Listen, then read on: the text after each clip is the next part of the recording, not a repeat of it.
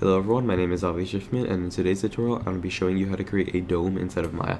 So start off by creating a cylinder and going into your attribute editor, then going to polycylinder 1, and then going down to round cap, and then going down to subdivisions height, or actually subdivision caps, and adding as many as you want until you're happy with your dome, or kind of pill body effect. If you want to have a dome, you can use your multi-cut tool and then hold down Control and Shift till you get it about in the middle, and then just delete the entire bottom.